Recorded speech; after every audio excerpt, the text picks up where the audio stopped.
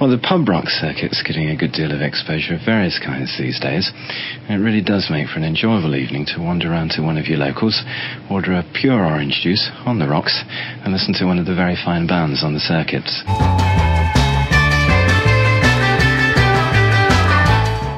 Well, hello. Today we're going to talk about the 5 most important bands of the pub rock scene of the 1970s and 80s. Of course, it's going to be very subjective, very controversial, and a lot of people are not going to agree with me, including you probably. First of all, it's got to be Dr Feelgood.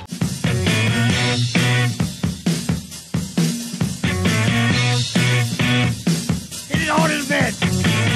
Now, Dr Feelgood obviously came from Canvey Island, let's not say Southend, they came from Canvey Island. They stripped back the R&B, they put on a stage show that was punky. Wilko Johnson played his guitar in a particular way. Lee Brillo was an aggressive but charismatic frontman. The big figure on drums was pounding and menacing, and John Sparko on bass was solid, and he complimented Wilko, walking up and down and stuff, and it was the precursor of all the stuff that came punk. It shook up a lot of pub rock bands at the time who realised that their style was not good enough, and that's why Dr Feelgood have got to be #1 in my list. 1. And who's #2? Well, obviously, actually it's not really obviously, it's Kilburn and the High Roads. I rock, you rock to a bloodshot.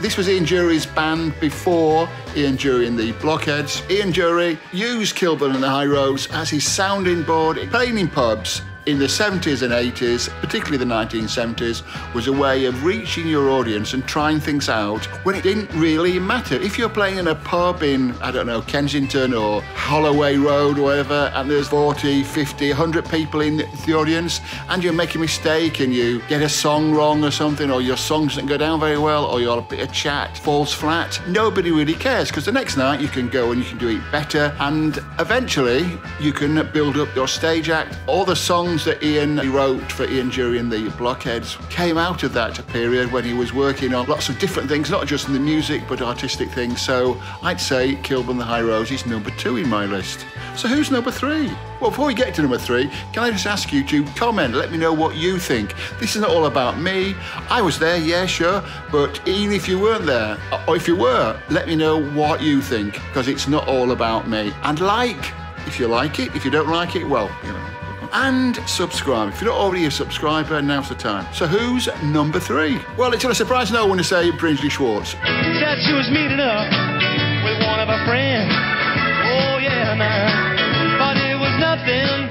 Not because what people say, oh, they're the best pub rock band. They were good, don't get me wrong, they were great. They had a lot of talented people in it. Nick Lowe, obviously.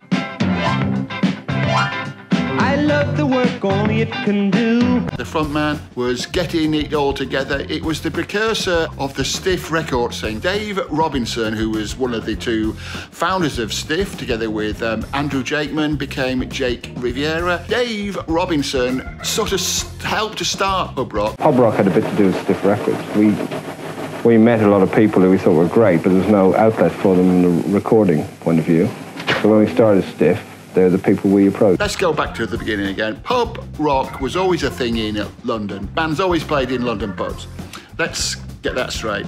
And it was a continuous thing, but in 1971, that sort of time, Dave Robinson, being Irish, was able to persuade certain pub landlords to put on rock music, and there was starting to be a market for it.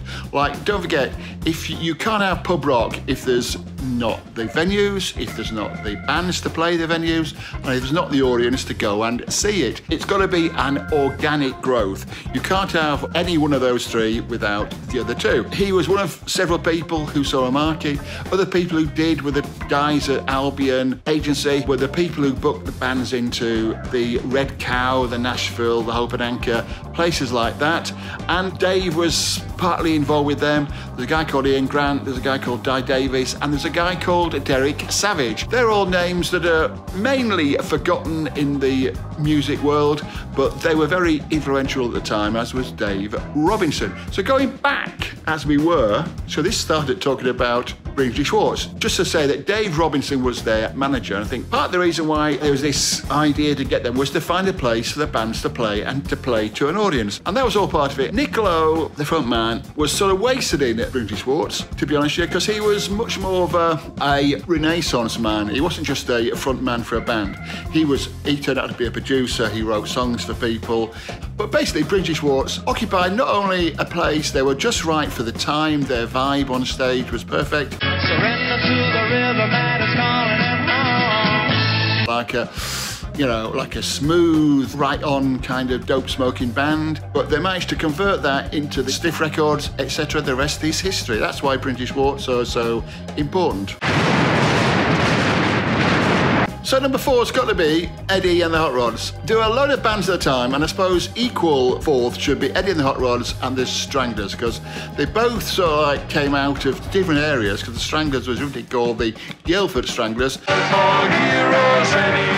And they were like playing the pub circuit in London roughly the same time as Eddie and the Hot Rods. They were like a more punky version of Dr Feelgood in a way. Do anything you want to do. They were doing it harder, they're doing it rougher. They opened the way up for punk. Without Eddie and the Hot Rods, and to a lesser extent perhaps the Stranglers, there wouldn't have been punk, I don't think. But there was a high energy thing. You've got to bear in mind that the pub rock game at the time, people talk about bands like Scarecrow. You've probably forgotten about Scarecrow, but if you're around at the time, Scarecrow played every night of the week. They were like a band I used to avoid, frankly, because they're like a hard rock sort of band. Not my sort of thing at all. And they used to play a lot at the Bridge House, I seem to recall. Oh no, I was more into the punky stuff actually, even though punk hadn't actually started then. I was more into the Feelgoods and the Kilburn, the High Roads, and the Deluxes, to talk about them, and the Bees Make Honey, because that brings us on to number 5. Bees Make Honey. Now, Bees Make Honey, at the time, were the archetypal pub rock band.